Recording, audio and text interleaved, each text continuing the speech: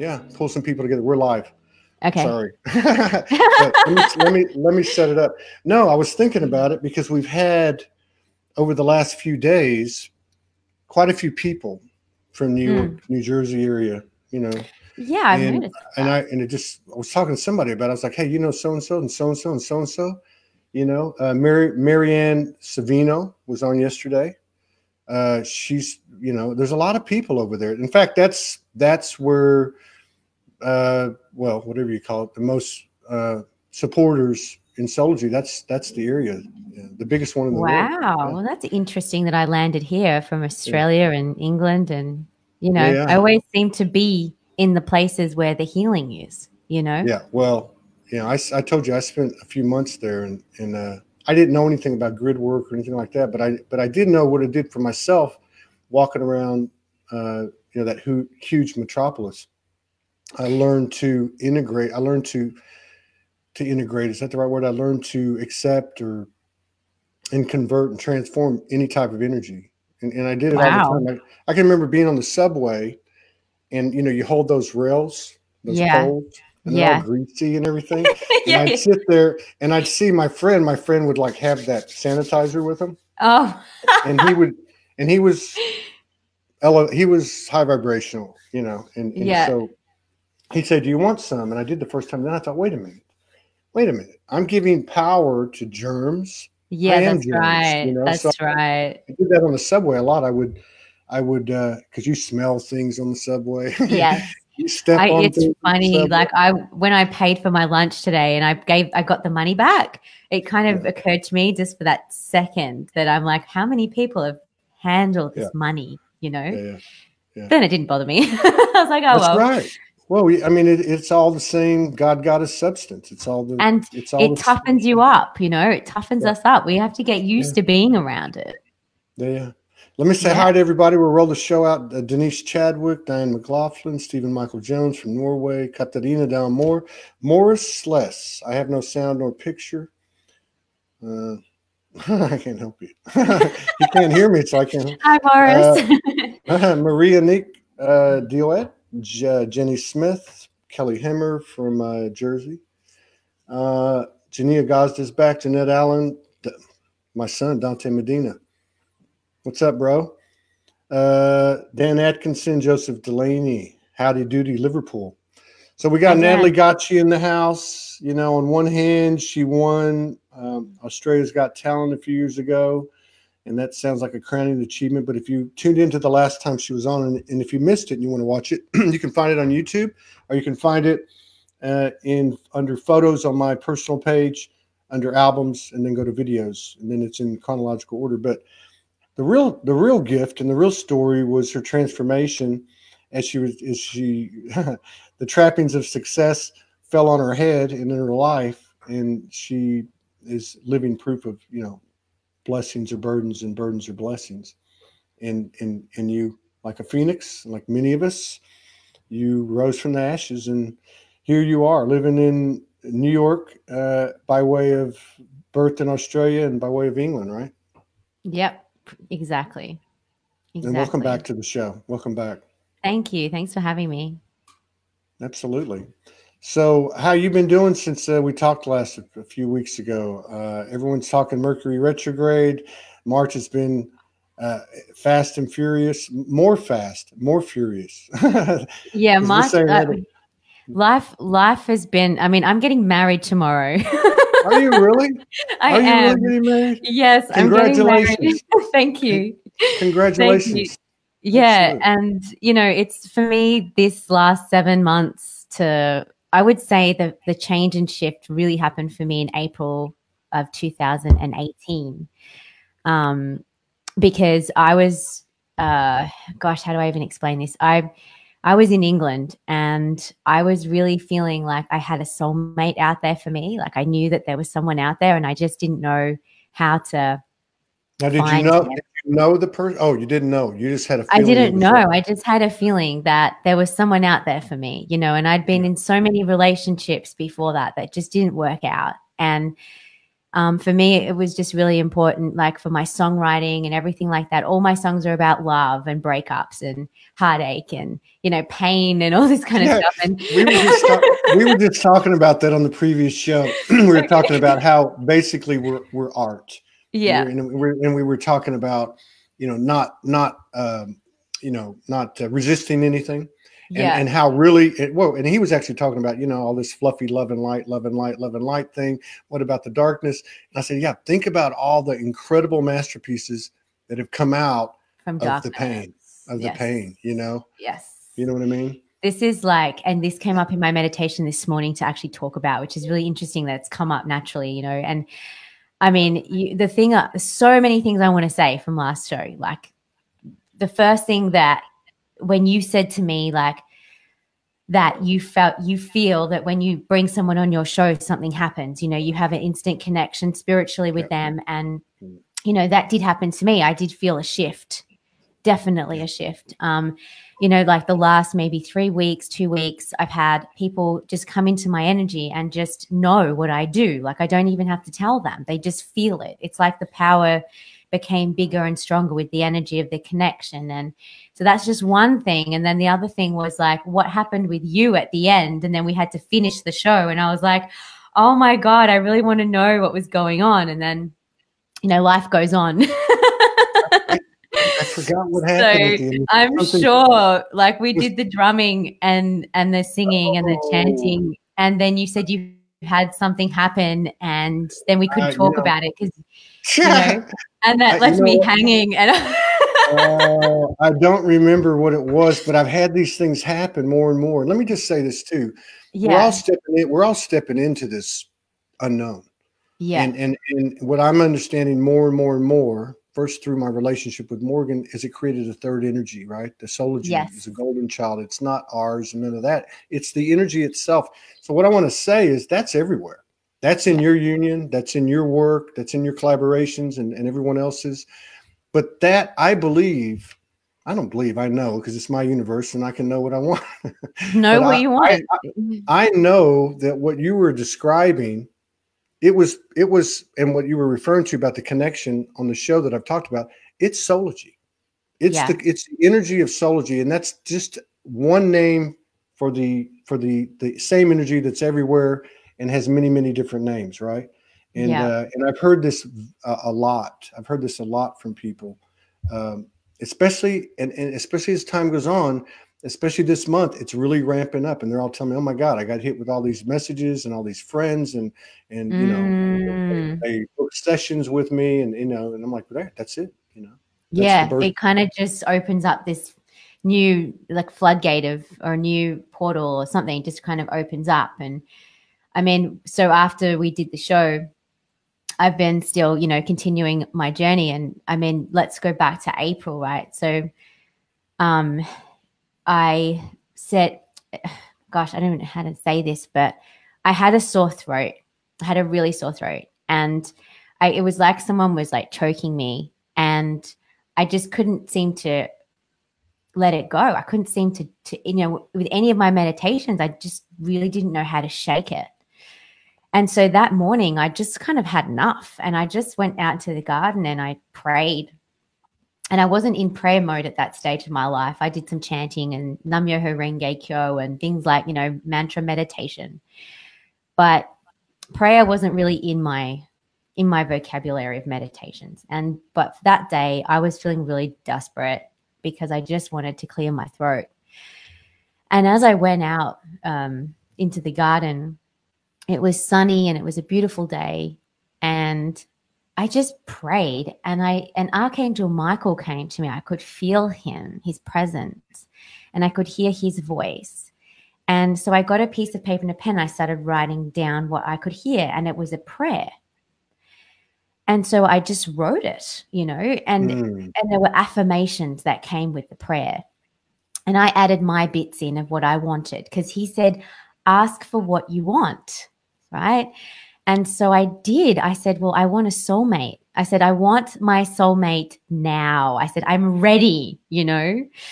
And so I put that down in the thing and I just gave it all away to Archangel Michael. And for some reason, I I was so exhausted afterwards, you know. And that evening I went to sleep, and about 4 o'clock in the morning, I received a phone call from like a long lost person who I have not spoken to probably for like 4 years, maybe more. And he tells me he's a psychic medium, which I didn't know.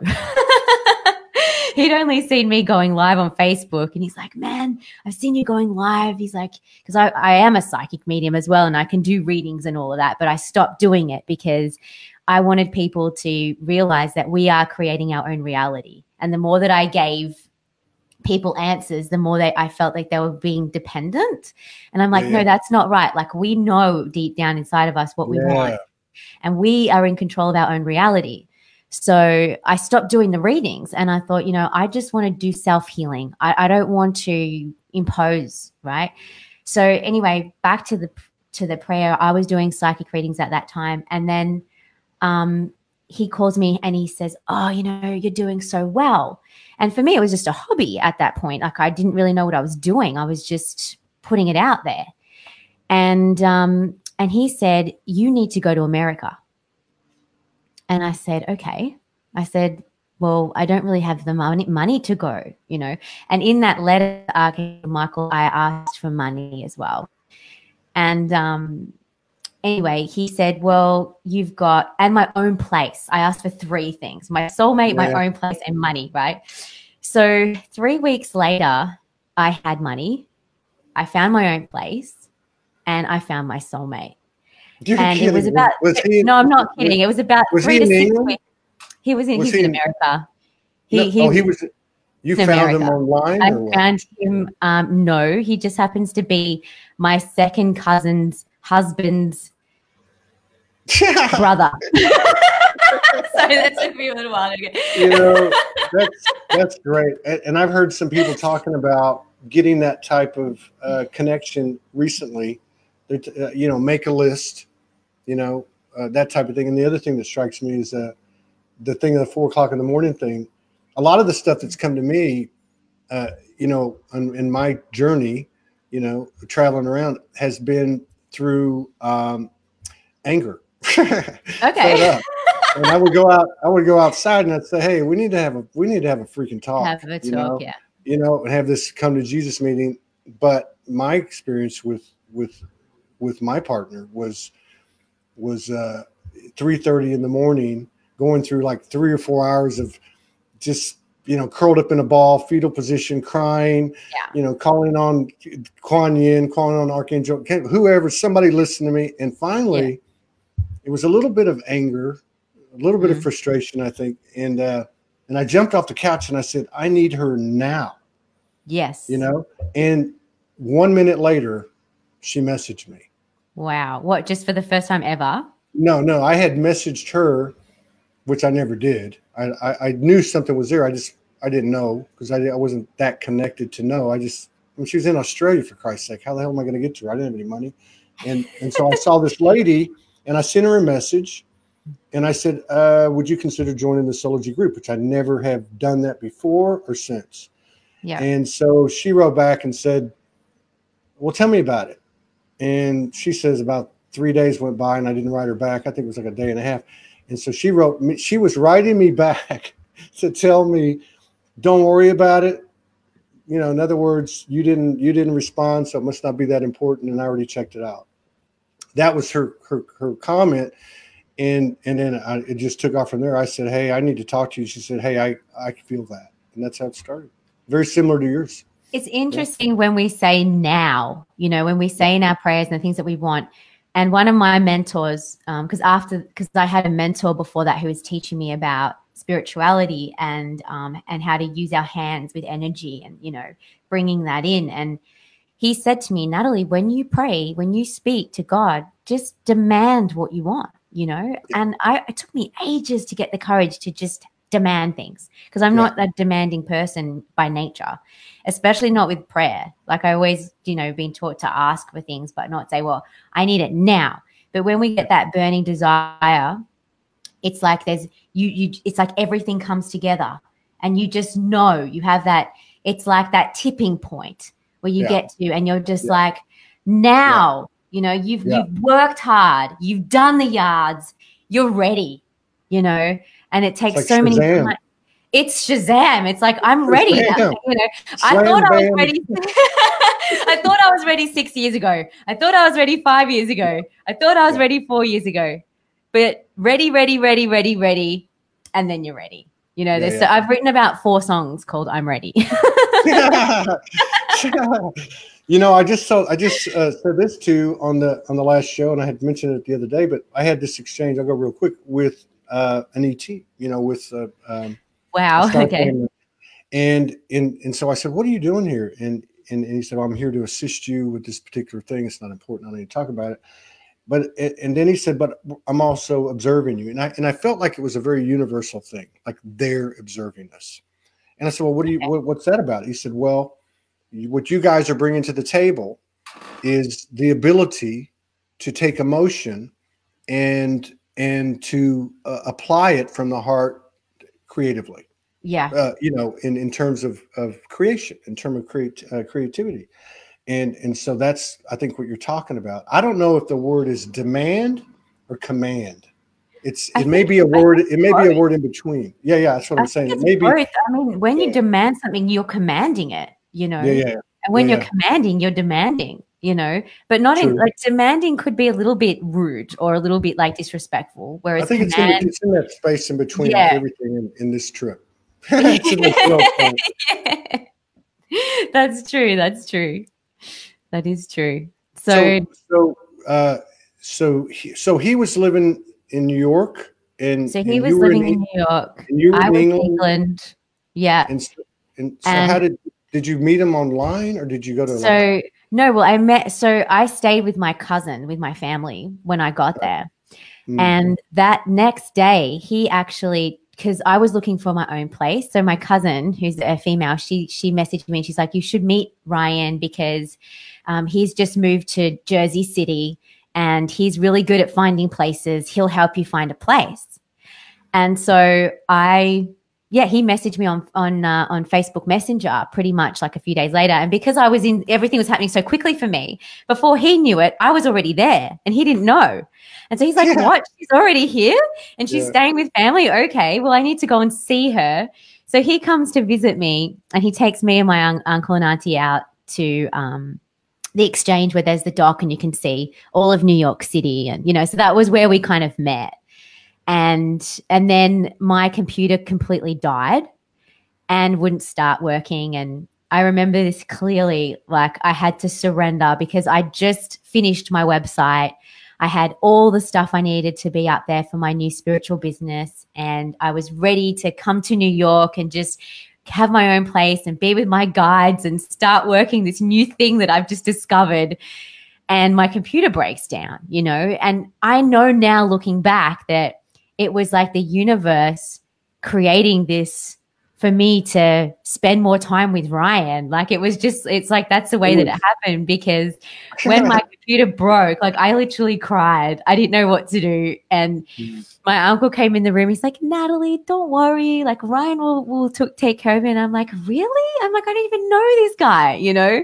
I don't know him. Why would he take care of me? Why would he look after my computer? And anyway, the following day he came over and I mentioned to him that my computer was broken. And I have this theory, like with electronics and computers, is that we are really connected to the devices that we use.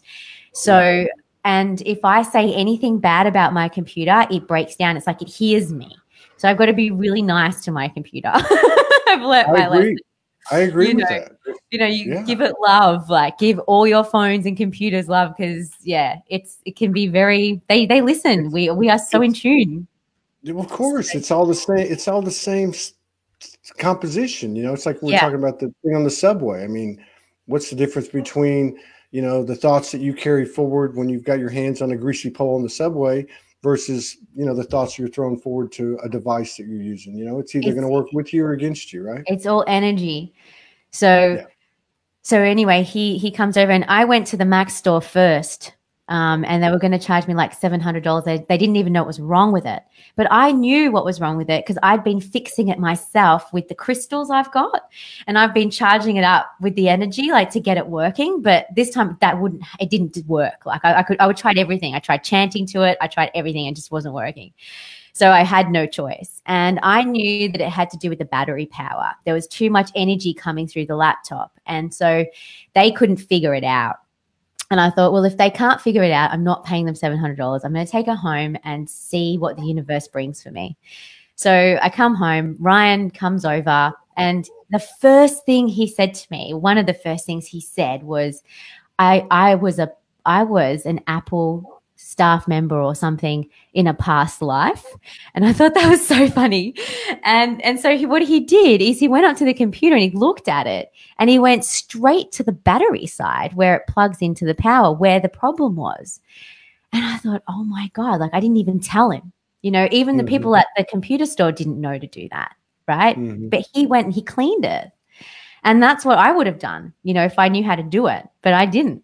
So he went and did it. And I'm like, oh my God, he's reading my mind. It's like we were communicating on a different level. And even before that, like my uncle said to me, oh, you eat that food. Oh, Ryan eats that food. Oh, you do that. Yeah, Ryan does that. So it's always these like things that were bringing us together. And anyway, 3 months later, we were together, and then the rest is history, So how long did it take you to figure out that it was him? Like, I know there must have been. It took me about 3 months, to be honest. Like, yeah. I kind of knew at the very beginning because when we took a photo on the dock, I sent it to my mum and dad. My mum and dad are divorced, but they're still mum and dad, and they still treat. We're always kids to our parents. And my mum said to me 2 questions. How old is he and what does he do? And I thought, oh, they like him. And then my dad asked the same question. How old is he and what does he do? And I'm like, oh, they're getting a vibe, we're getting a vibe here. Something's going on. And so I kind of kept it in my back pocket and I thought, well, let's just see how this goes and, we'll be friends. And in the meantime, I ended up finding my own place. And it was so crazy how this happened. I wrote a song about Bitcoin when I was in England. And that's a whole nother story. But it's how songs just kind of come to you. And when there's a strong message, things just come at you. It's like the same message. And if it's on Facebook or if it comes on Twitter, or then you meet somebody and they're having a conversation and then the radio comes on and then they're having the conversation. It was like kind of like that. And then I met somebody who told me about Bitcoin. They were kind of educating me about it. And they introduced me to this guy called Tony Vase, who talks on a podcast about Bitcoin. He does education on Bitcoin, which is different to the other cryptocurrency people that I found online. I was able to understand Bitcoin the way he talked about it. It wasn't so like techie or complicated. And so I was able to write this song and I got it produced with a friend. We worked on it together and I messaged Tony and I just said to him, you're awesome. You've got a great show. Thank you for your education. Like you give so much. And he was in New York at the exact day that I arrived. And so I went to meet him a week later or something. And I was going to look at some places in Harlem and I told him about this place. And he's like, oh, no. He said, don't get that place. He said, just stay at my place. He said, I'm leaving for 3 months. You can house sit my house. Wow. And I was just like, okay. It's kind of like everything was just falling into place. The more I connected to my guides, the more I was becoming in tune with what was around me. I mean, this doesn't happen it doesn't happen as easily as I'm talking about it. It happens with like ups and downs. Like there's always a low to the drive. Ebb and flow, like an ebb and flow. Yes. You can't. Yeah, like you can't have the good without the bad. You can't. It's like yin and yang. It's like we need to drop down and cry. We need to feel those lower vibrations to bring us higher. That's why those moments of now. That's why they work, because you You go down, yes. you go down into the abyss, and you're like, enough of this shit. I need it now. Right? Think about how the planets align with each other. Think about why we're in Mercury retrograde right now. I mean, we need to go through these periods with the planets as well. I mean, storms and there's so many stories I got about storms. But I'm digressing. So anyway, I get to the place. It's a beautiful apartment. I mean, it's like a 3-story apartment in Staten Island. I mean, I don't know if Tony Vase minds me telling this story, but it was beautiful. And so I invited Ryan over for dinner just to say thank you, because he lent me his laptop. And it was like a better version of mine. It was a MacBook Pro. You invited him over for dinner and you didn't know there was anything going on. No. Your higher self is really cool. Kept you in the dark. It did. And I was going through some deep healing at that time, which I didn't realize. So during the time when I was in that home, part of my intention was to heal my sacral chakra, because I was having a lot of difficulties around that area of my body. And it just so happened that I met a healer while I was in Staten Island. I mean, I had a really, really bad night one night.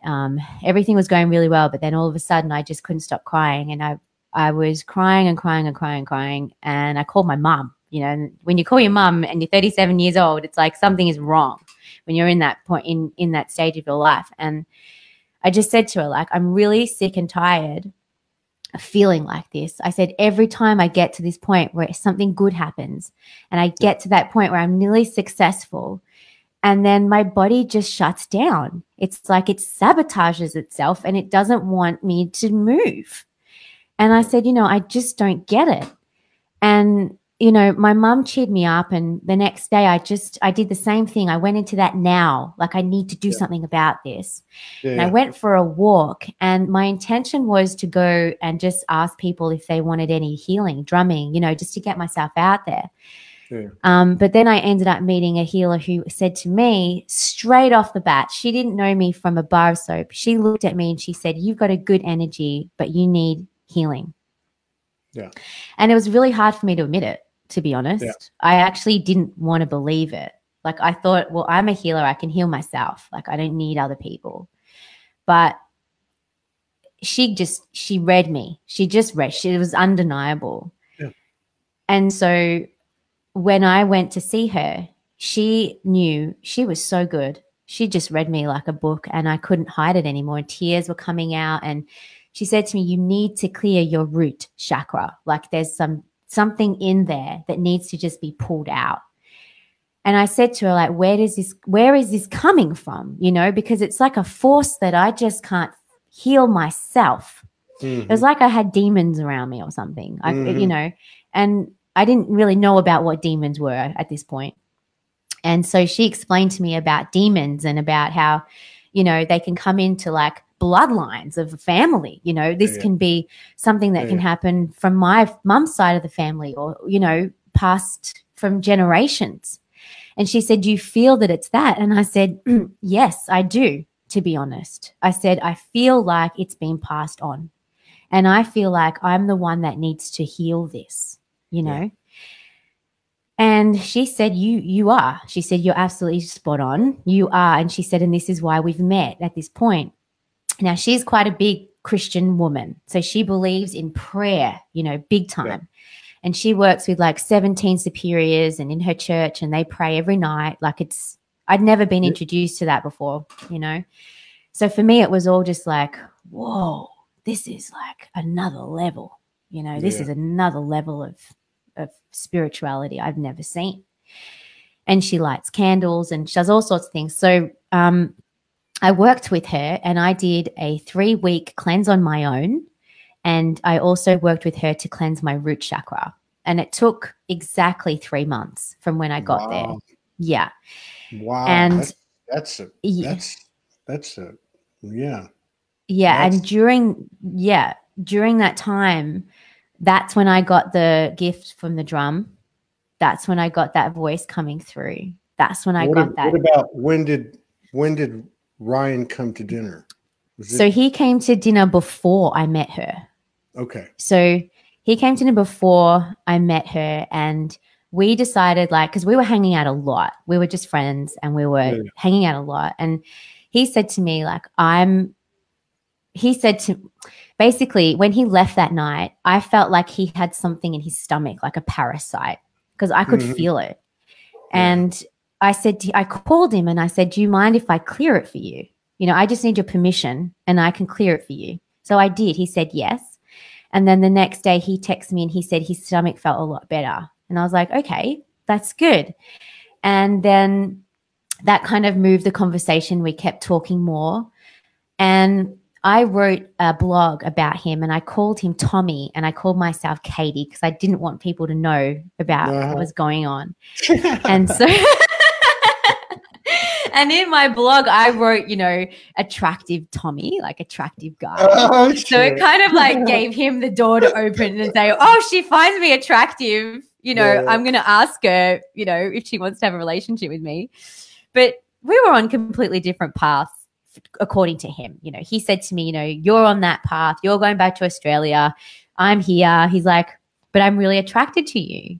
And then he said, well, why don't we just have like an open relationship? And I thought, well, that kind of works because I'm focusing on myself. I'm doing my healing. It means I don't need to commit to another person and we can still be intimate with each other and, you know. So he from the blog said, I'd like to have a relationship with you. From the blog. Well, I mean, that was like the. Yeah, he read the blog. Yeah. And so we said that we said yes, we agreed to do that, but I was still going through my healing. So I asked my healer, like, you know, I said, is it okay if I like sleep with this guy? And she said, look, she said, you need to have a connection with him. She said, do you feel a connection with him? And I said, yes. I said, I really do. And she said, well, then yes, you can do it. Like, try it, see how you go. Because for me, I'd made the choice not to be with anybody because I wanted to just look after my own energy and heal that. Because before that, I had some issues, like, which I'll tell you another time. But I totally get that. And there's three things that pop up. There's three things, and I do these, interject these things for everybody just to reiterate. One is, the first thing that struck me is the night I told you about when I got the message from Morgan and I called, I need it now, I need her now. Yeah. The agony that I was having, the agony for hours, the tears and the oh my God, my body was doing all kinds of crazy stuff was sacral and root. It was, yeah. And it was probably the deepest pain and suffering that I ever felt in my life. And then the second thing is many people, and I'm not big on labels, but many people that identify, there's a lot of people that say they're Blu-rays or star seeds, and they came to heal the family lineage, like you're talking about, like you knew. Yes. That was the case. Yeah. Yeah. So, yeah. Yeah. And so during that time, the first time we were intimate together, it was like heaven on earth. It was the most beautiful thing I'd ever experienced in my entire life. But then a few times after, when we were together, it wasn't the same. It was like this negativity came in. Yeah. And we talked about it. We sat down and we actually talked about it. I invited him over for dinner again, and I told him everything that I was going through, like really personal stuff. And he said he felt it too. I didn't tell him I was going through this healing and stuff. Like, this was more personal to me. I told him a little bit, but I didn't tell him completely what I was going through because I didn't really know myself at that point. So anyway, I had to tell him that we had to stop doing it until I healed myself. Yeah. And, you know, bless his heart, he came back to me and he was my friend. Yeah. And that means more to me than anything in the world because, you know, he still saw me and he still spoke to me and treated me exactly the same, if not better, and in that time. And the sex is he didn't even, he didn't even try. He never asked. He just totally respected me. Yeah. And, that was the third thing that had come up and I forgot was, so Morgan and I individually, you know, at the point that we met, had already said the same thing that you said, that we were not going to sleep with anyone ever again unless there was, and I went almost 4.5 years, and I don't know, she had come out of a marriage a few months prior to, but I mean, I think it was like 3, 4, 5 years, I don't know.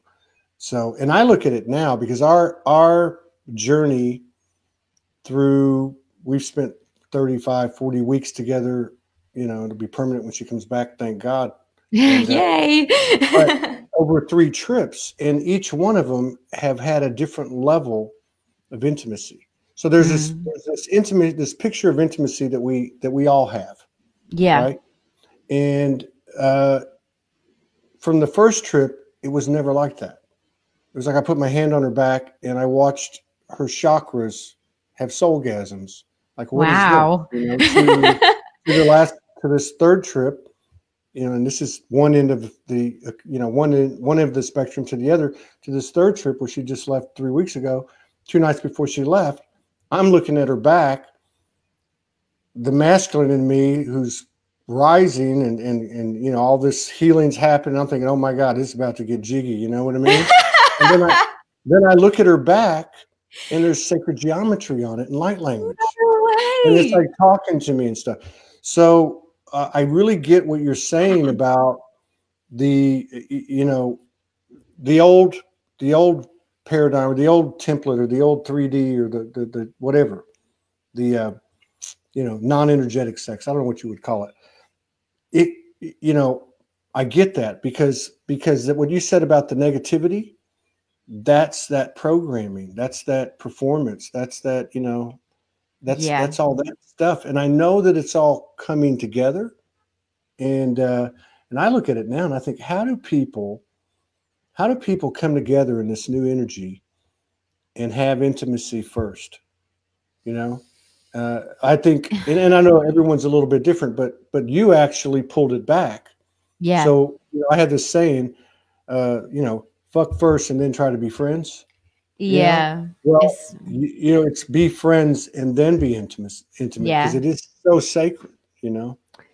And I think sex has been really, you know, lust and all that kind of stuff. It's been driven into us from media, and when we're young, you know, we're kids and we're watching this stuff on TV. It's like pelvic thrusts and, you know, that stuff that happened with Michael Jackson, and, you know, just all this stuff. It's like all sexual lust behavior that gets put into our subconscious minds. Plus, if you're the person who has been given the negativity from when you're born into the planet, and it's come from generations before, I mean, that is going to attract that. And it's going to build and manifest off that and feed off that. And that's where the root gets dirty. You know, that's where it gets dirty. And we are all born with light and dark in us. I mean, that's just natural. And when we embrace our darkness in a healthy way, we can only learn that when we clear our chakra system. I mean, the root chakra has to be clean. And I didn't know life with a clean root chakra till November last year. I don't think many of us. Yeah, I don't think many of us did, you know. And I will tell you, that night, the one I was talking about with the sacred geometry and the light language. Yeah. Was that just recently that happened? That was 3 weeks ago. Yeah. Wow. You know, we had the 3 months that we spent together. As always, we had dimensional experiences daily. I mean, we haven't. That's just what happens when we're together. But what happened was, and I told the story about, you know, communicating with the ET, telling me she was there, but I saw him when this was happening. I'm looking at the back, and I look over my shoulder, and this short gray standing on the bed, and I'm like, okay, this is all. What do you like mean really a short cool. gray, like an image of a short gray? It's ET. not like a. Oh, okay. It was with you on the bed. It was on the bed. I looked, because this is all, and we've had a lot of experiences occur, and so I was like, you know, okay, so that's not going to happen because this is what's happening, and I'm getting the messages that, you know, this is the universe, this is divine union. You're basically downloading through your divine feminine. You know, the source is sending it to the divine feminine to you, you know, because she's open to you, and there's powerful stuff happening. So I wasn't even worried about, you know, the traditional, you know, happy ending. I wasn't even thinking about that. It was like, yeah, you were so in the moment. Yeah. So I look over, and and we'd had a couple of encounters with him previous 2 or 3 days when we took walks out here in the street. And so I looked over, and what the reason I had told the story before online over the last couple of weeks is because I said, what are you doing here? And I'll tell you what he said first, second. But good question. Yeah, exactly. The second thing he said to me was that, and this is the reason I've been talking about it, is he said that we're here observing you because you humans, what you're bringing to the table, to the universal table, family, is taking your emotions and putting them into your creativity and birthing, right? That's unique in the universe. But the first thing he said to me was, I'm here to assist you. You, right, as a representation of masculine energy, I'm here to clean out the final part of your blockages, of whatever you want to call it, shadows, whatever, in your root. I'm here to assist in that. Wow. So I think, you know, and there's been a lot of talk about it, especially last year, about clearing the root. But I mean, this stuff has gone deep. And even this thing that happened with leaving Neverland, you know, Morgan and I, she pointed out to me, but, and I think Oprah did a piece on it. I've seen it. Really I had to watch it. I had to. Morgan watched it. She said, you got to watch it. And then she watched the one with the Oprah thing. And she said, look, it's not about the story. It's about the fact that we're talking about it. It's about the fact that these two men stepped up and said, this is what happened to me. It's like the masculine Me Too, right? Yeah. And then on top of that, it is expanding compassion in terms of the reality that, like you said, you brought this shit in with you, you know? So if he did that, what happened to him? I know. And whoever did it to him, what happened to that person, right? So it goes on and on and on. And just the fact that it came out, like she was saying, because he was so well known, what a better way to open up people. You know what I mean? It really, it really opens up the evil side. Like, it shows people this is what evil looks like. It's an illusion on the outside. Everything looks bright and shiny and looks amazing. I mean, he was like the king of pop, right? And he did those things, and people still praise him even though he did those things. It's undeniable that he did those things. When you watch the Oprah interview, you can't deny it. You can see how damaged they are and how they've had to work so hard to come out of it. I mean, I went through a very similar experience as a child, and it was the grooming, like exactly the same story, you know. You can't deny that. And you know, and so it's like, this is what's happening. We are being faced with evil things every day, and with these demons, we carry them, and we also have them on the outside, which means that the more of that there is, the more light there is every time, which is why I am not afraid anymore. You know, once I cleared that root, I can face those demons with so much love. No more hiding, you know? No.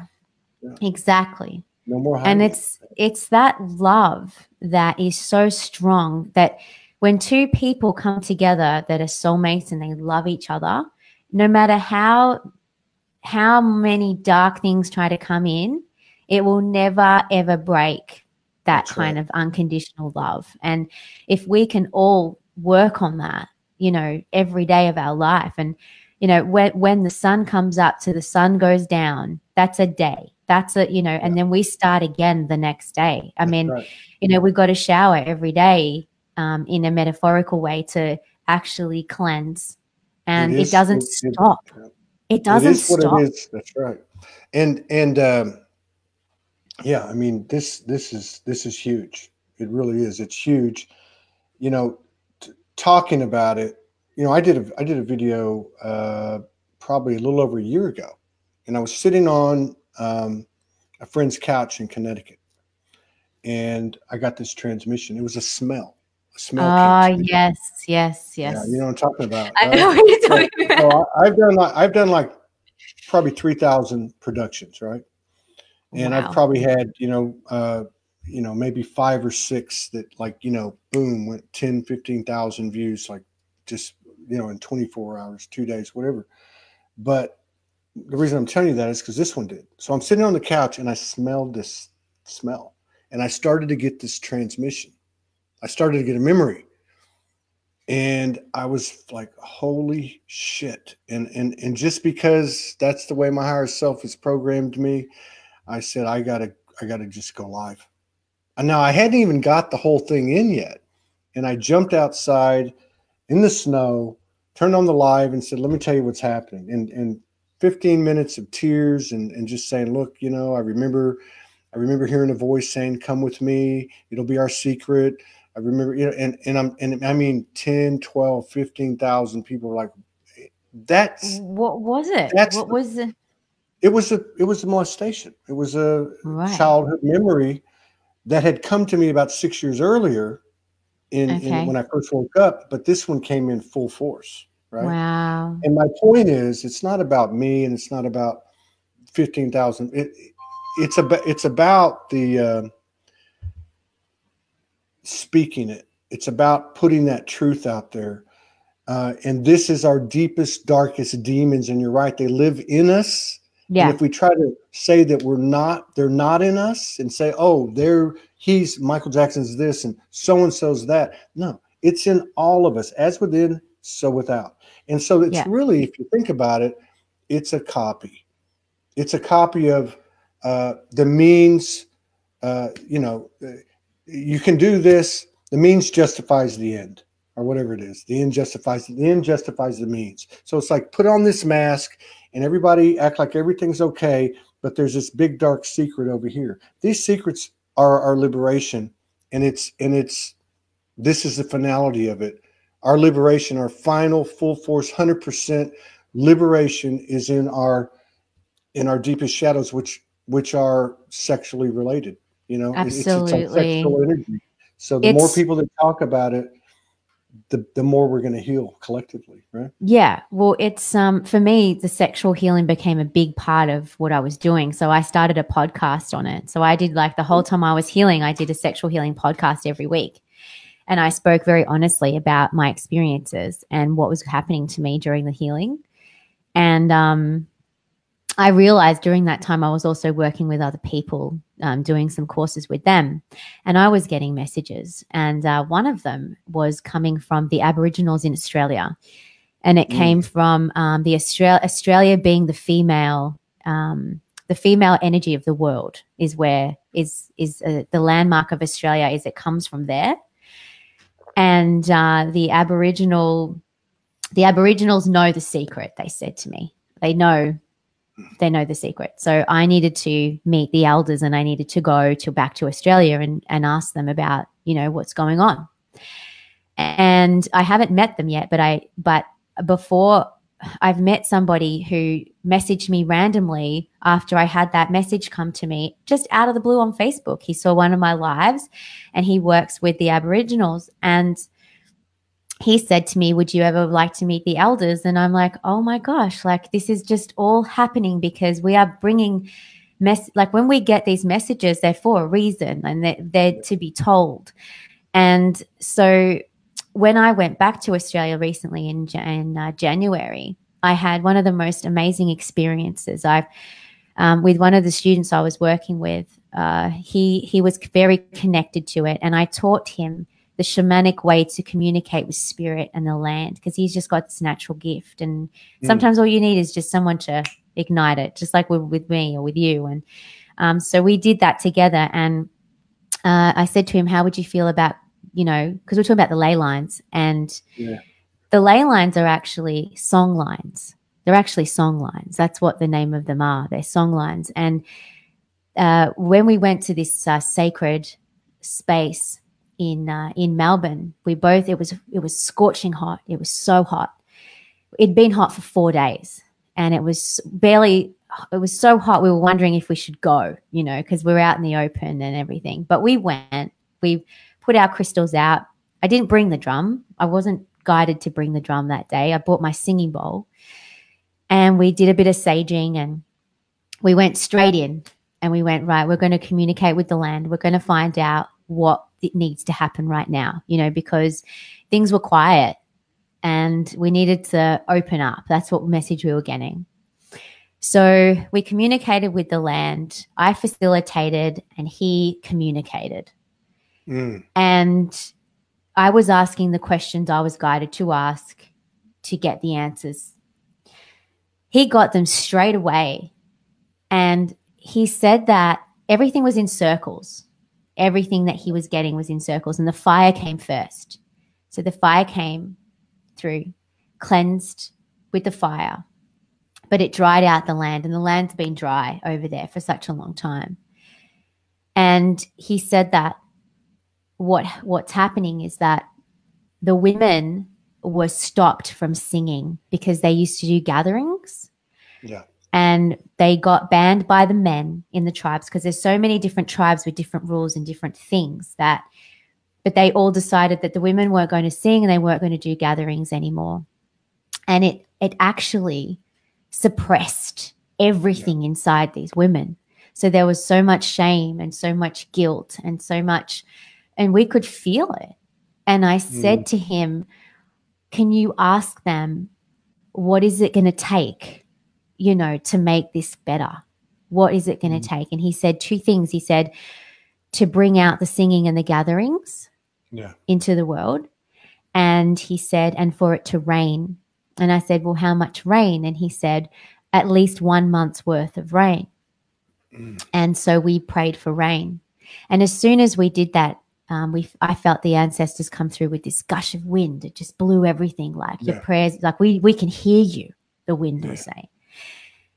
Anyway, we said goodbye. We did what we did, and we felt so good about it. And we just felt like we knew something was going to happen. We didn't know what, but we just knew.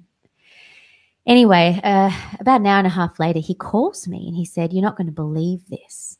I said, what? He said, they've just announced an emergency on the news that they're expecting rain. And he said, 1 month's rain in 24 hours. Oh, my God. And as soon as I got home, because it was about half an hour drive to get home, it started pouring with rain and it did not stop. Wow. And it was a record of over 100 years of rain on that day.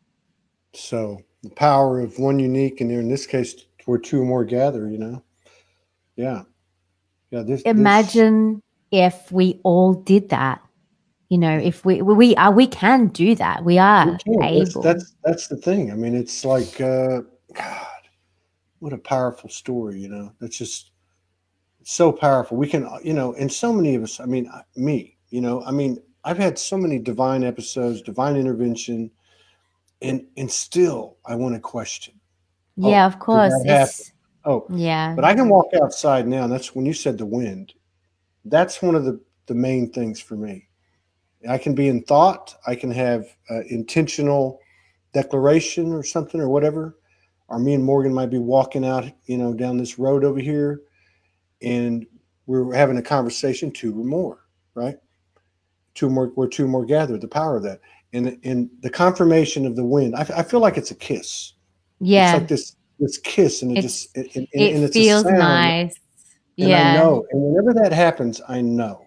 You know. Yeah. Now with us, what would happen is it got to be so high vibrational or whatever, the frequency got so high, we would walk outside, and every time we walked outside over on the edge of this island, all of a sudden, every dog and every rooster in the neighborhood would start barking and crowing and sirens going off. And I'm like, holy crap, you know?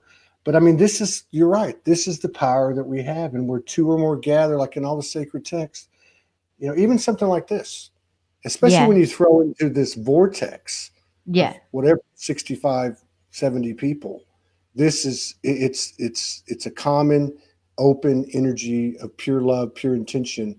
And it's such a, we can't even we begin to know what we can achieve, but we can be open to it. And I think that's really what's happening. Part of what's happening now, especially with the revelations, that the darkness can't overpower us. We can actually level it off, you know. It moves into light. It actually transmutates into light. I've seen it with my own eyes, you know, and I've seen demons go into aliens, then into angels. Like it's, you know, within like 2 seconds. Yeah. And also give me messages of hieroglyphics and Egyptian things. And, you know, like I've had those. And when I was doing my healings, I remember really feeling deep pains in my body as well. And it just came out of nowhere. And the more I would bring in the light, the pain would disappear. Yeah. And I think another example of that too is I remember when I first woke up after I was on the streets a couple of years. I got I had my 2 youngest girls. I got them back. And oh, wow. they were like 13 and 14 years old. Well, the older one, I always knew, even before I knew anything, not that I know anything, but knew as in being connected and acknowledging, recognizing the non-physical part of us and all that, that she was like an old grandmother, because when she was a kid, she would see dead people, she would see colors, and she just had this vision. I knew she had like this grandmother energy. And so she had this, there was like some bizarre stuff happening, right? And I knew it was revolving around her. So I called a friend of mine in Germany, and we did healing, right? And it was a beautiful thing, right? But my point is, prior to that, I had enough confidence in myself. I walked in the room, I felt the energy. I said, get the hell out of here. Boom. And I did it 2 or 3 times. And it did. But it always came back. It always came back. So that's when I called my friend, and my friend said, no, here's what we do. And I watched it happen. They sliced her back open, you know, like right on the shoulders, like a cross. Like right? a cross, and all this black came out. All this like black goo came out. And then it went up into the light. And where did it come out of? Where did it come out of? It came out of the like, okay, so like the spine being the vertical, and the horizontal would be like right across the shoulder blades. Okay. And so her deceased mother showed up. Wow. The lady showed up. The lady, my friend from Germany. And I was actually on the couch downstairs connected, and I was watching it. And so once it all happened, I watched the 3 of them like join hands and just kind of like dance around this column of light. But my point is that I was separating myself from this darkness, right? I would go in there and say, get out. I've got the power to make you leave. You know, I have the power of the light. But it came back because I did not accept it in myself. So I lived next door to a cemetery, and I would walk out there every night. And it took about 2 years of me walking out there every night and coming across everything from a reptilian presence to wild animals. And until one time I just said, I put my arms out and I said, I accept all aspects of dark and light.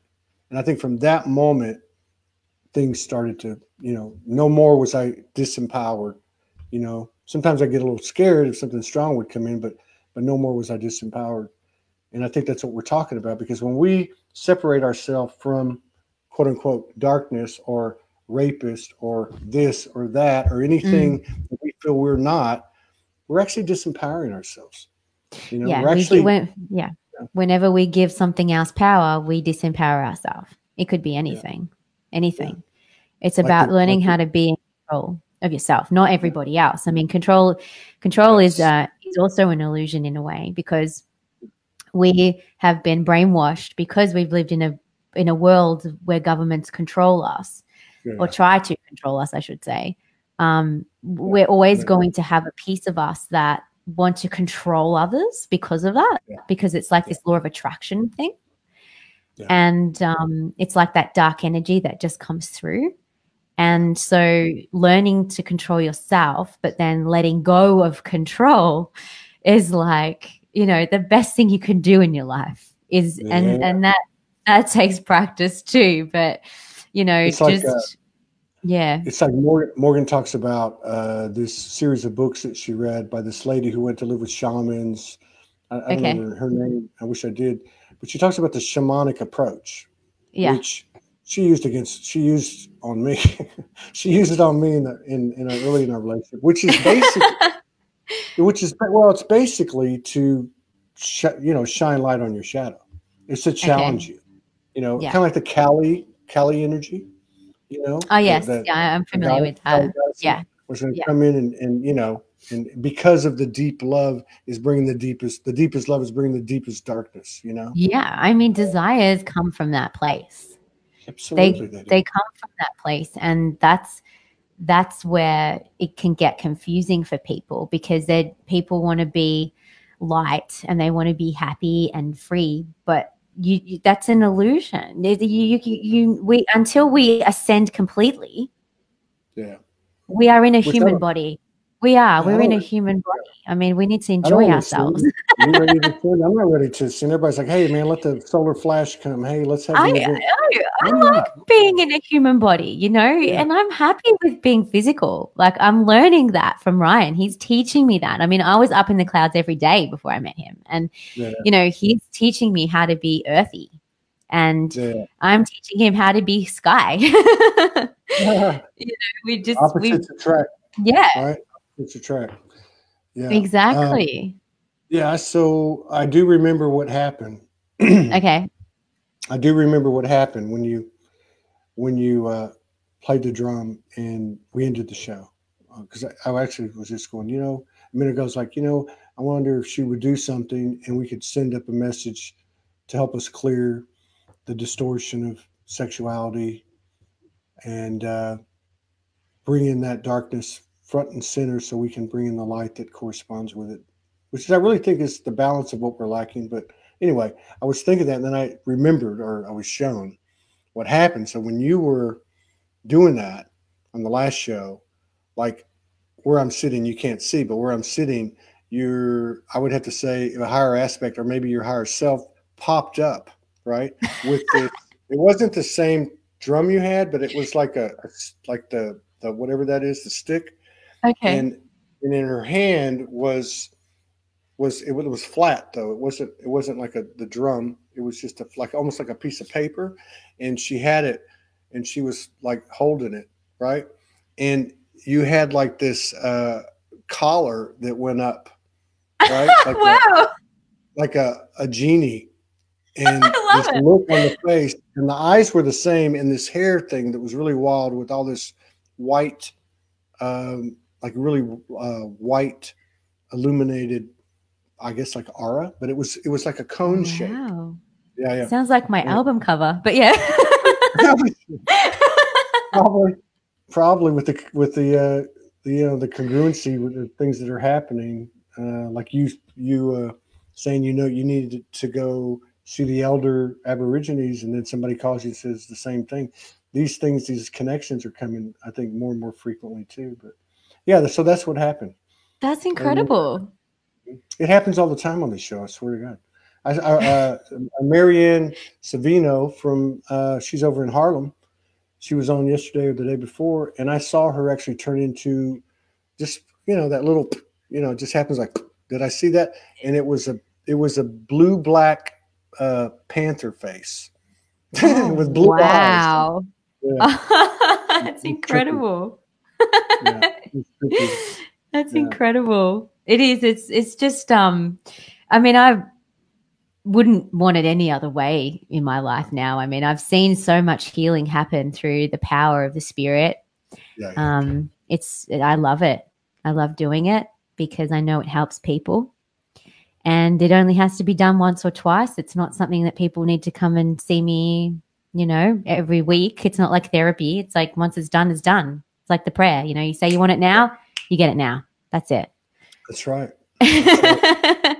and the fact that what one of us does, the next day or the next moment, somebody else can do it.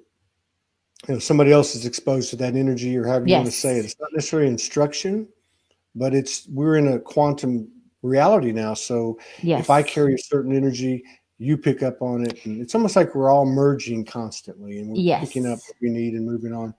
And I think the only thing holding us back is this is this this frequency of limitation. You know, I'm not good enough, or I can't do that. And that's it. Just this conscious chatter. It is. It's what happens. Like there's like a micro millisecond of a moment that happens that if we're not conscious of something, it will enter into us without us knowing. And it could be anything. I mean, I'll give you a positive example. I mean, I was staying with my grandparents and they watch TV, and I can't stand TV. I can't listen to it because I'm so open that anything just can come through, and I don't want that. Even if I'm protected to the protection, you know, these sounds and vibrations, they come through. And there's this song on this ad that kept on coming on, and it was a love song. It was like, what the world needs now is love, sweet love, you know? And so I woke up one morning and I had that song in my head, and I'm like, oh my God, I'm creating a loving day and it's a beautiful day. Anyway, in the afternoon, that song came on the television on the ad, and I'm like, that wasn't me. That was the TV. That's cute, right? Oh my God, that's funny. That's funny. You know, so we are just surrounded by it. So if there's fear and you're reading fear and then it's going to come. And the crazy thing is we're and people talk about it all the time. We're embodying, right? We're taking all this stuff up here, like Ryan's showing you, you know. Yeah. You got it all up here, but you're applying it here, and you love being physical and being human now.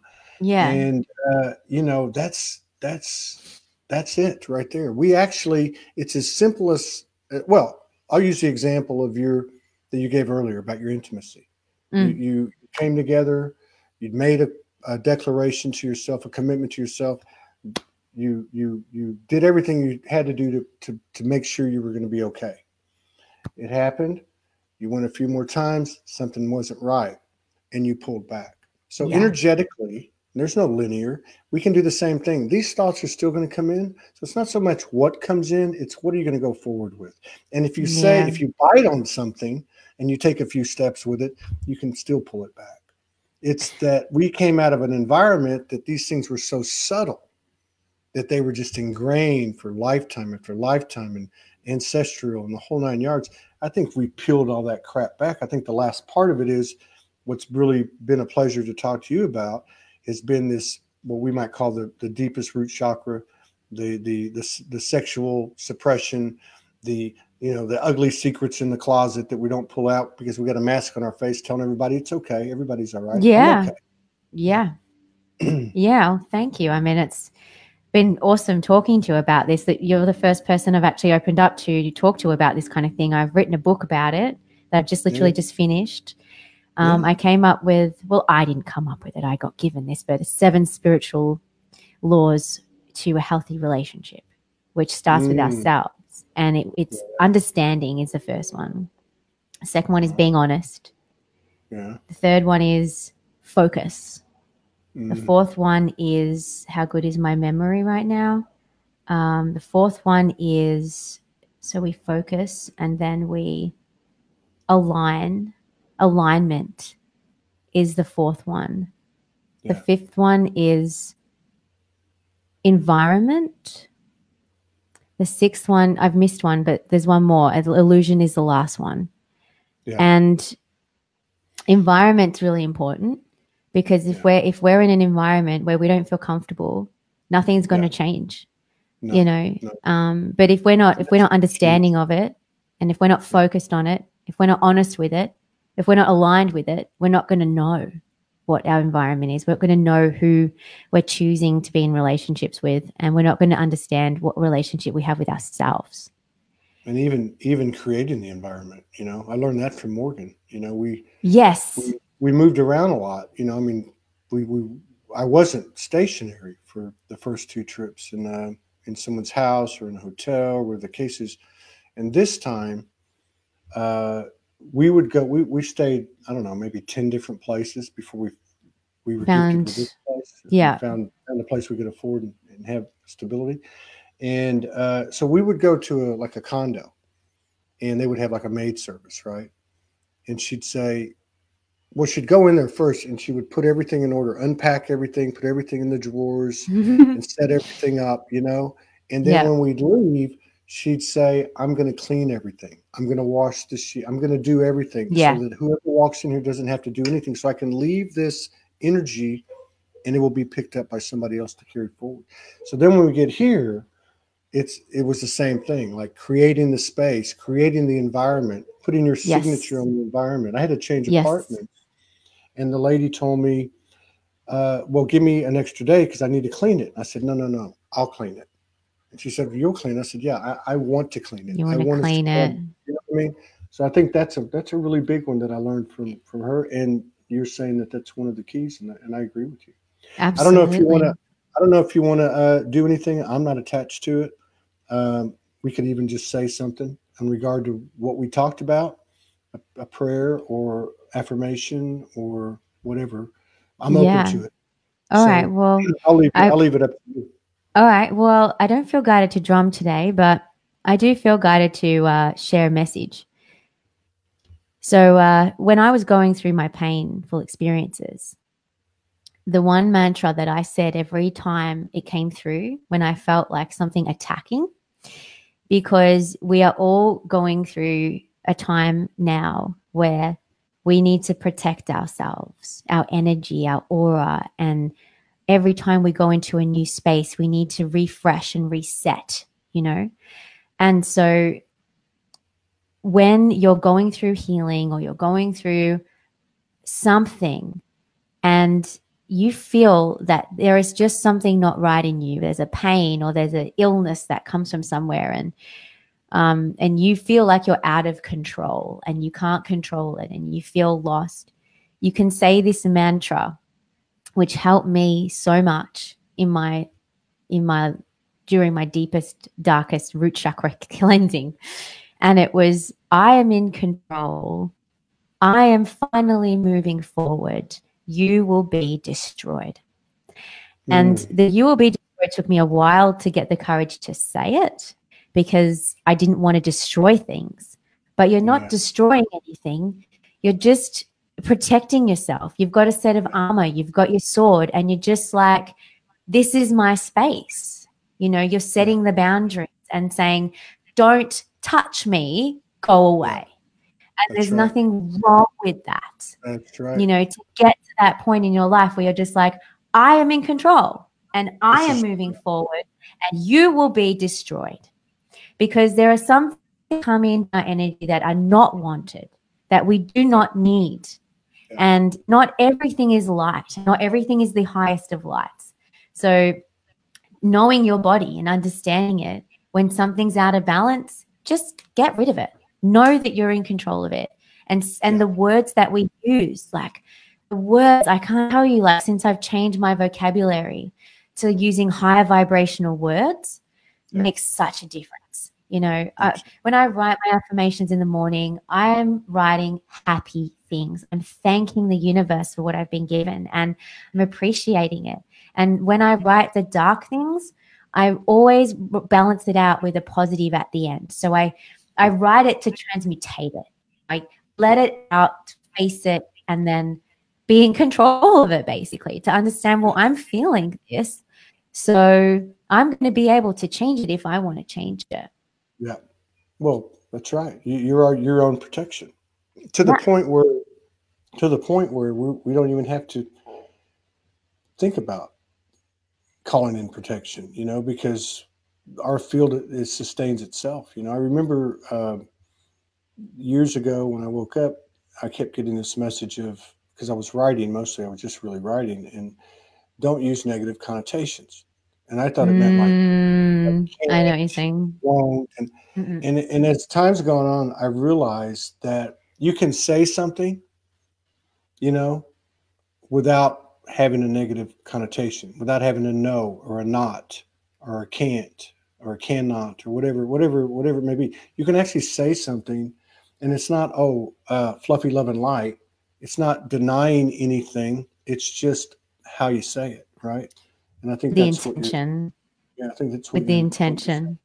Yeah. Yeah. Even Yeah, even using the word destroy, your intention, I get what you were saying. You know, I get what yeah, like you're not punishing yourself. You're not destroying yourself. You're destroying the entity that is coming into you and attacking you and giving you pain, because that pain wasn't necessarily there 5 minutes ago. And then all of a sudden it's just come into your body. I mean, that is an attack right there. I mean, that is undeniably an attack. So recognizing that also takes a bit of practice. I mean, I realized I woke up this morning and I thought, it took me nearly 7 years to learn to meditate properly, right? To know that meditation is a part of our day like we eat food. And a lot of people in the world don't meditate every day. They don't.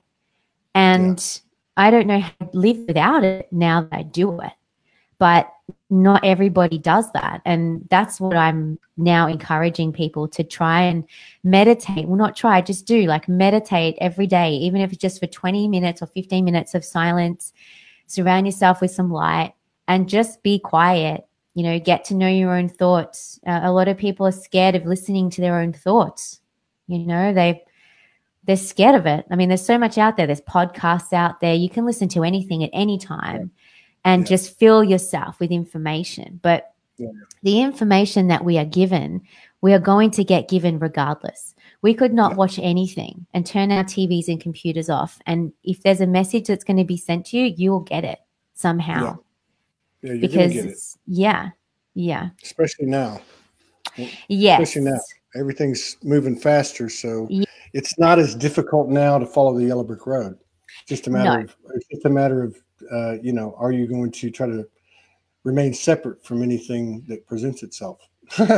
Absolutely. And recognizing what that is and understanding that the world's frequency, because it's rising, if we continue to rise with it and we use words that are at that vibration, then things will be created quicker for ourselves. So to recognize, well, if you're walking down the street and you're actually not listening to anything, what are you actually thinking about? Because that thought is going to come into your reality.